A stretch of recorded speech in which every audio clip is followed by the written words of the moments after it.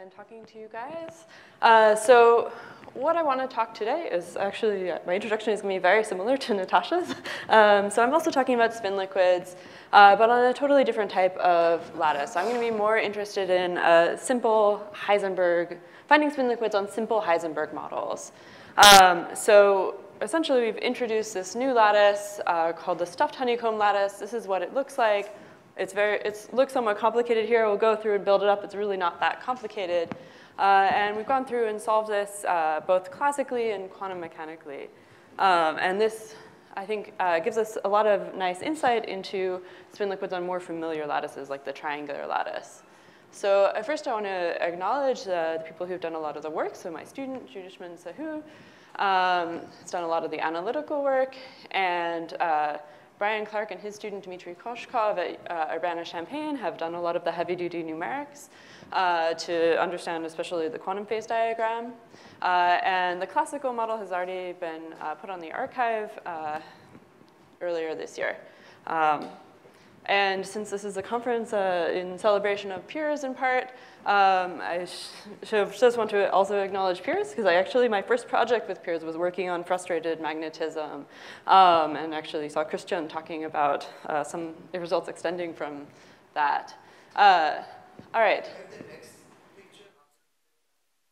You know, he did not fall down on this one, but you could really see on this hike, this was with Colin Broholm, so doubly on frustrated magnetism, that his enthusiasm and optimism was leading him to think that we had passed the trail junction because we should have been there already. Yes? I think that didn't come till later in the hike when we were still hiking at 7 o'clock at night. Okay, yeah, this is from Boulder back in 2008. So I just want to start off with sort of the broad motivated question of what are spin liquids, more for the students, which has already been partially addressed, so I'll go fairly quickly through this, and why should we care? Why should we look for new spin liquids?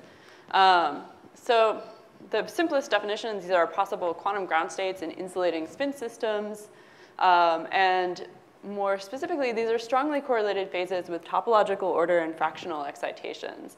And these are really some of the simplest examples of these. We have totally gotten rid of the charge degrees of freedom, and you're left with only spins. And so if you want to understand all of these more complicated problems in correlated electrons, it might be sort of easier to start with these spin liquid systems. OK, so to give the earlier definition for spin liquids, which came from Anderson, is sort of a very simple picture where you can think of a spin liquid just like you think like a normal liquid. So it's a case where you have essentially a magnetic liquid. So the analog of a spin solid would be an ordered magnet. The analog of a spin gas would be a totally disordered paramagnet. And a spin liquid is something in between, where the spins know about neighboring spins, but not about the spins at infinite distances. So they're correlated, but they haven't formed any long-range order. And so you sort of always get this kind of region of correlation at finite temperatures if you have some kind of short-range magnetic order. But what we're really interested in is when you can actually kill this magnet and find your quantum spin liquid as the ground state. And a lot of the description we have of these is in terms of these valence bonds, which are spin singlets on neighboring sites or further sites. And you can think of a spin liquid as made up of these resonating valence bonds. And so, So this is just an example of what a spin liquid is not. This is something I can break. I can write down a ground state, which is an ordered state of these valence bonds. So this breaks both rotational and translational symmetries and is not a spin liquid. It doesn't break spin rotational symmetry, so it's not a magnet. But spin liquids are even more complicated than this. So as you see, spin liquids are made up of essentially resonating valence bonds. So I will have this state, but I will also have this state, and an infinite number of other states. And these are all existing in a quantum superposition, and that gives me my spin liquid. And one of the reasons we really like this picture is because it's easy to see that you have these spin 1/2 excitations. So I can take this valence bond, and I can break it, and then I can move these two excitations apart. And we see that these are both spin 1/2, I can move them freely just by flipping valence bonds. And so they're fractional particles. They carry the spin of an electron, but not its charge. OK. So, and just sort of to connect to the early motivation for these was the connection to high temperature Coop rates, where then you add in charge and you have fractionalization not just into spin, but also into charge-only degrees of freedom. OK. So our first definition then is sort of this absence of symmetry breaking. This is kind of a negative definition. It's not particularly, it is somewhat useful experimentally in that you look and you don't see anything and then you think, well, maybe this is a spin liquid. But you would really like to see these positive definitions, which Natasha talked about a lot, this idea of fractionalization. So you have this spin-on, all right, OK.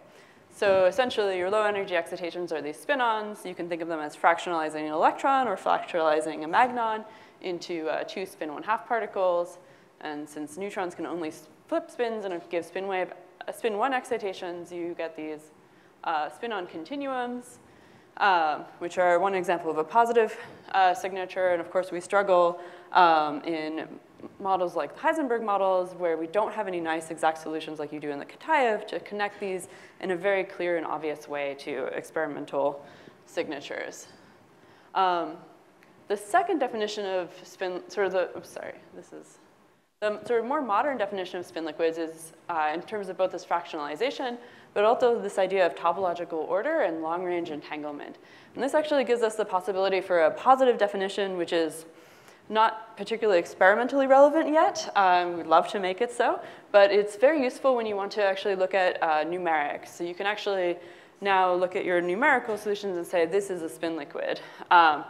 So the idea is that you have some kind of topological order parameter, like you do in quantum Hall states, that differentiates different types of spin liquids. And you have this idea of long-range entanglement. So a singlet in general is short-range entanglement if they're nearest neighbors. And the sort of, I'm going to go through this very quickly. So you can calculate essentially the von Neumann entanglement entropy. So you split your system into 2 parts, part A, part B. You have some boundary between them. You take your reduced density matrix, where you trace out all the states in B and find your reduced density matrix now just for A. And then you can calculate this von Neumann entanglement entropy by taking the trace of rho A log rho A.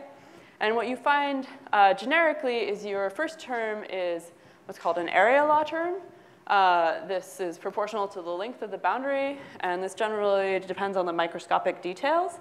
And then the next term here is this gamma, which does not depend on the length of the boundary, and any other further terms are going to be in 1 over L, and so we drop those entirely. And this is known as the topological entanglement entropy, and it is universal.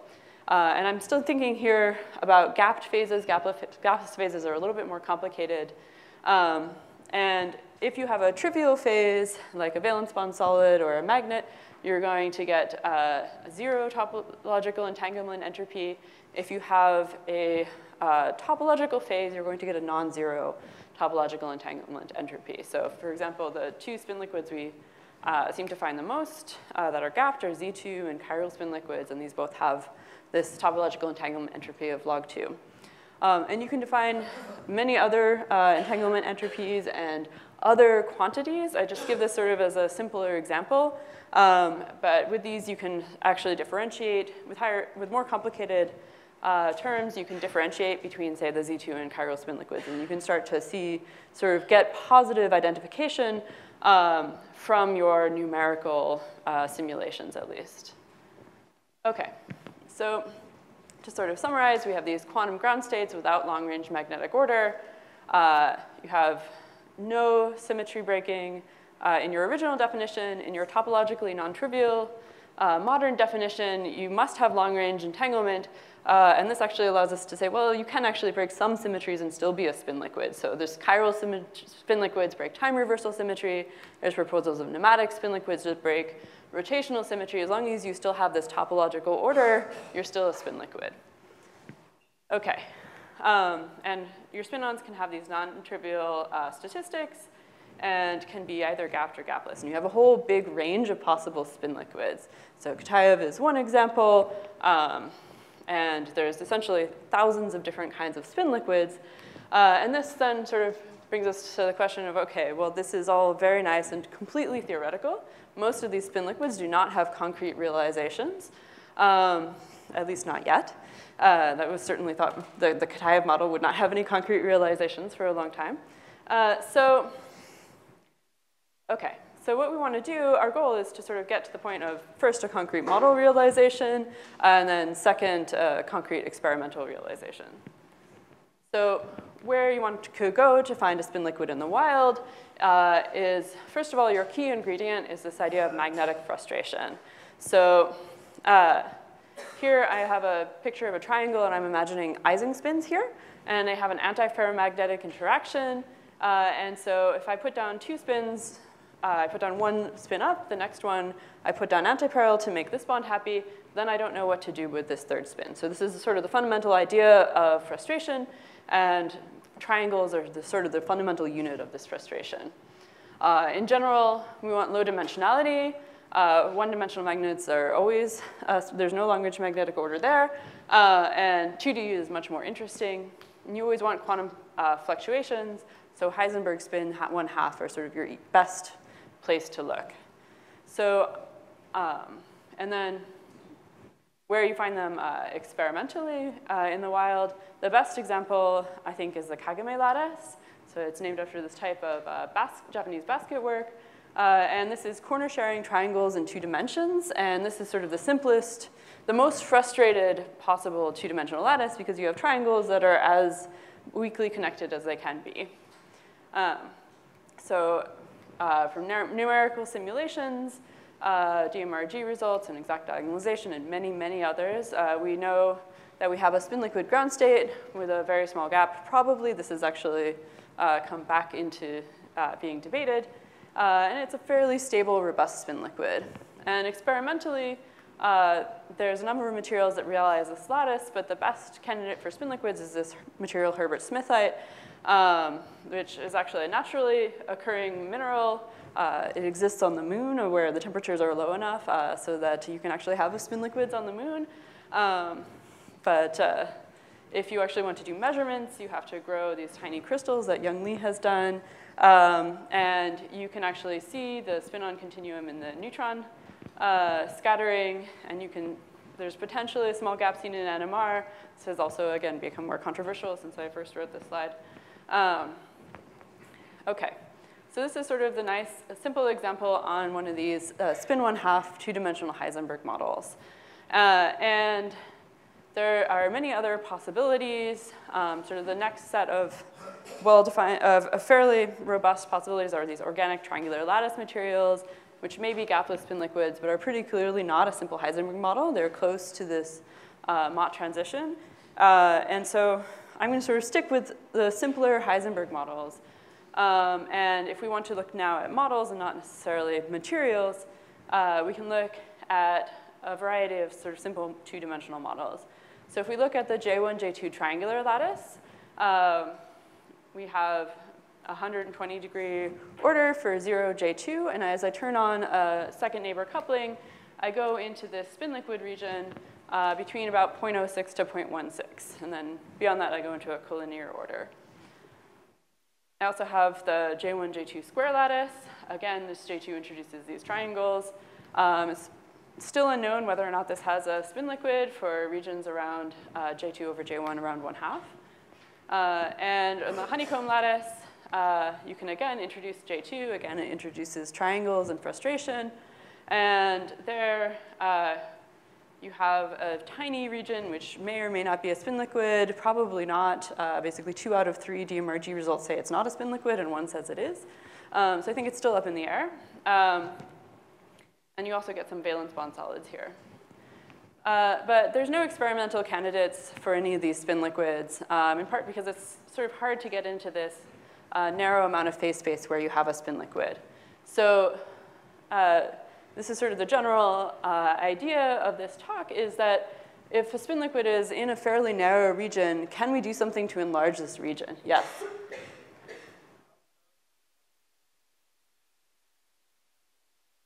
I think it's fairly firm at this point. There's like 7 or 8 studies, so several DMRG studies, exact diagonalization studies, all show a spin liquid. The debate is more about what kind of spin liquid it is.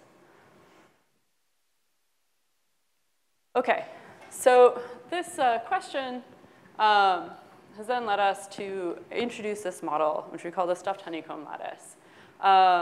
There's sort of a threefold motivation for this, which has evolved over time. The initial motivation, which I'll talk about briefly, is a material, lithium, zinc 2, molybdenum 3, oxygen 8.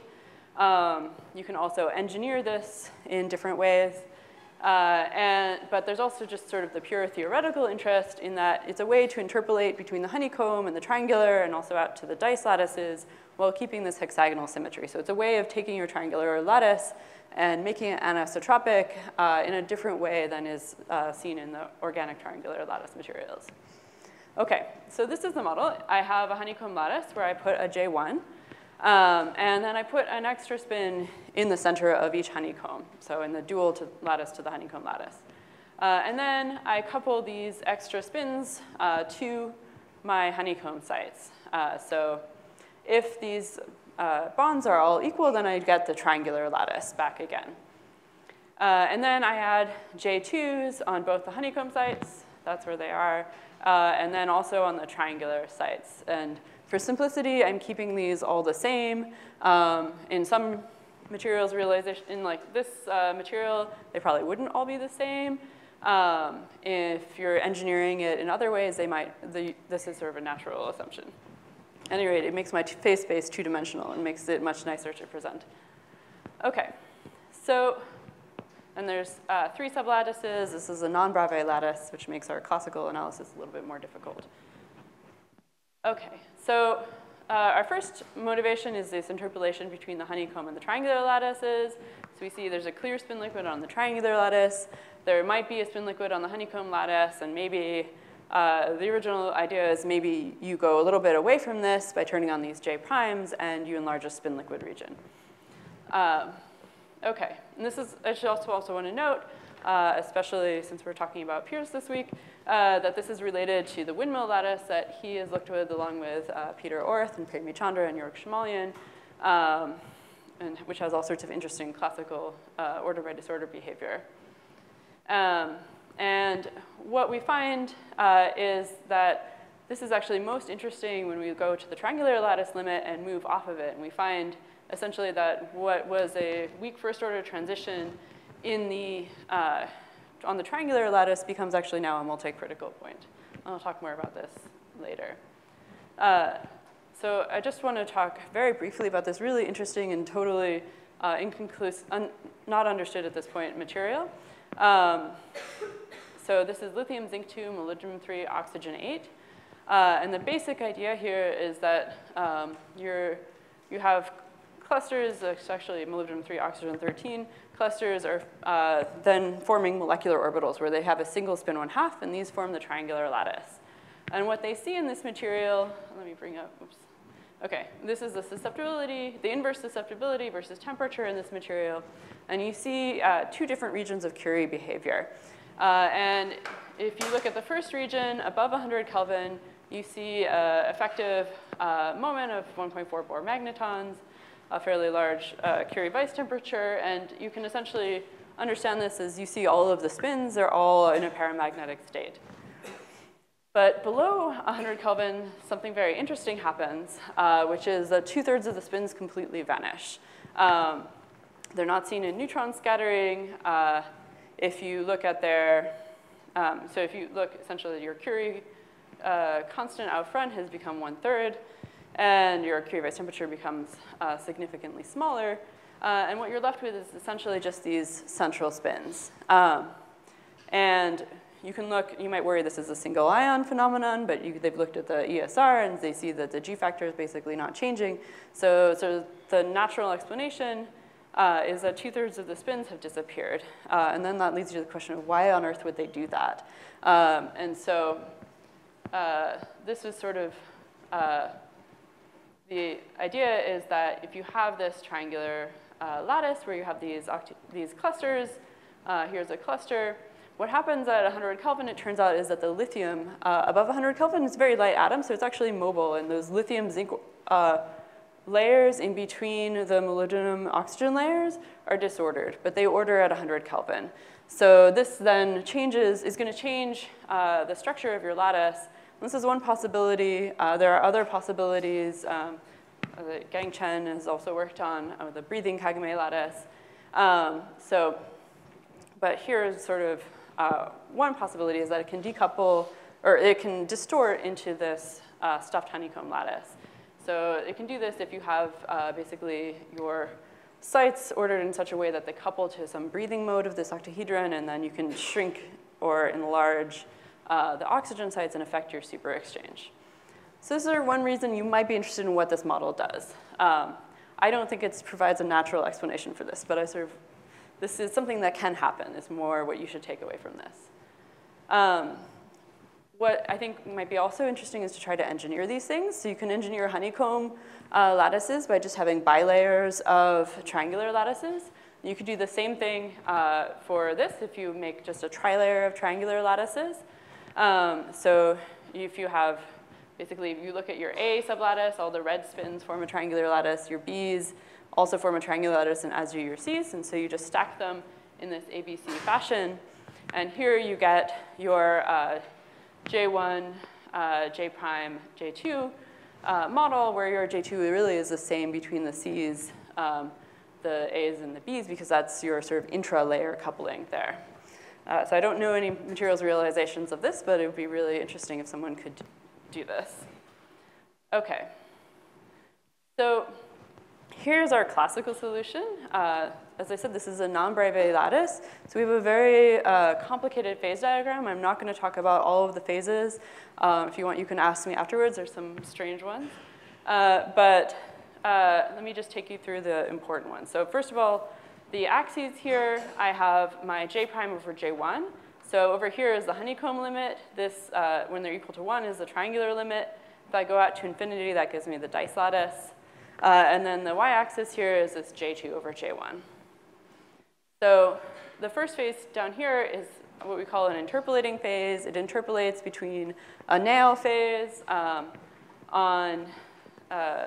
down by the honeycomb limit, out to 120-degree order, exactly at this triangular limit, and then out to this ferrimagnetic phase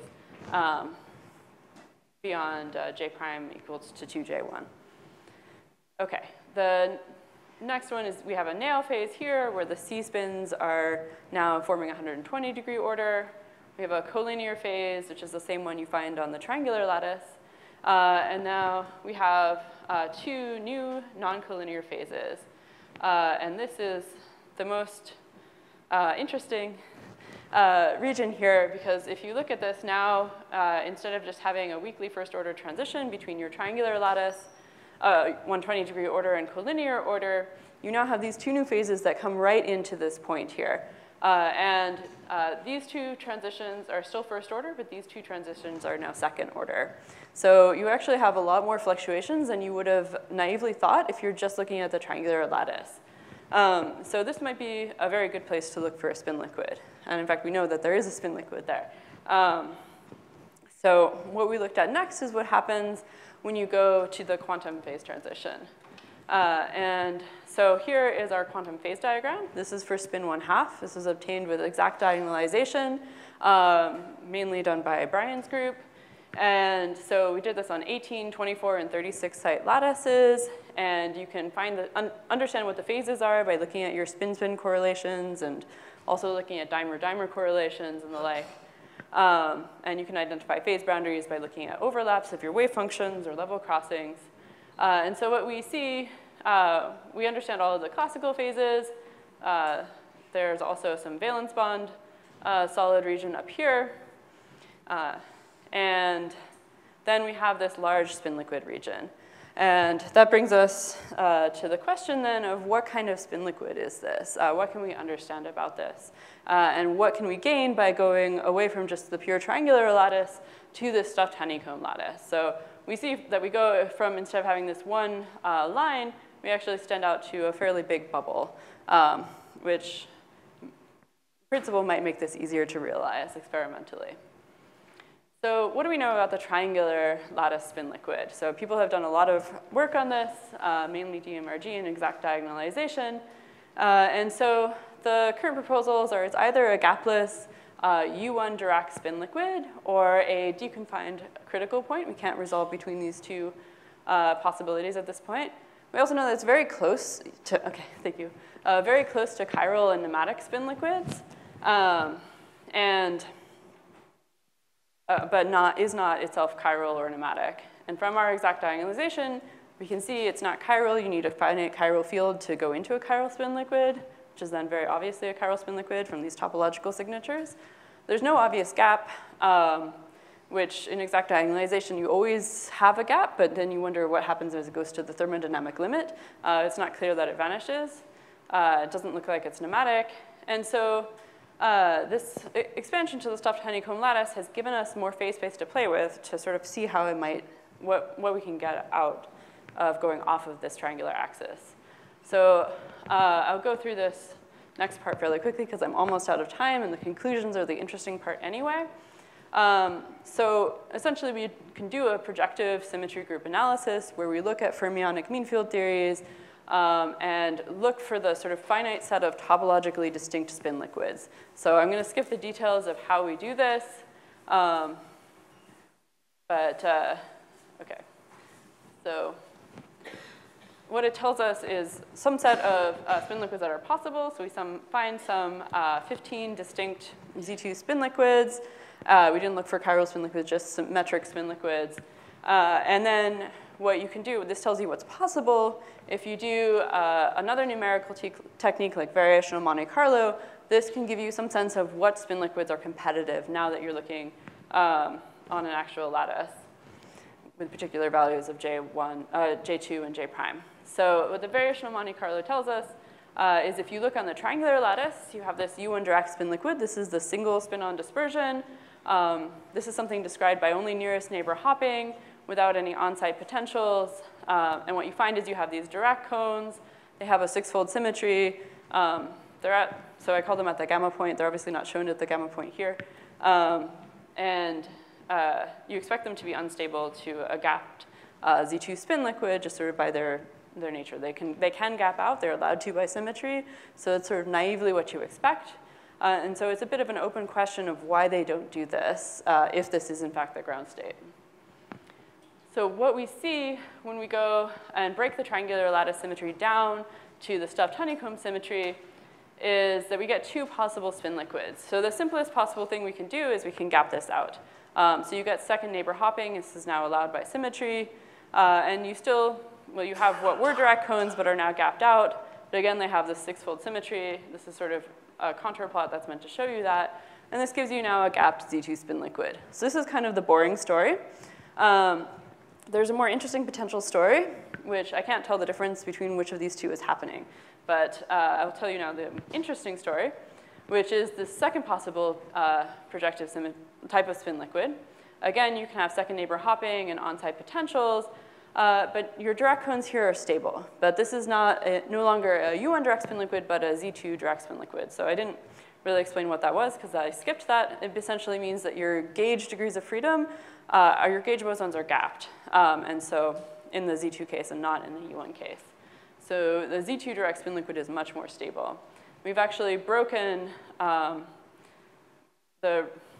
OK, so the Dirac cones here are located at different places in momentum space.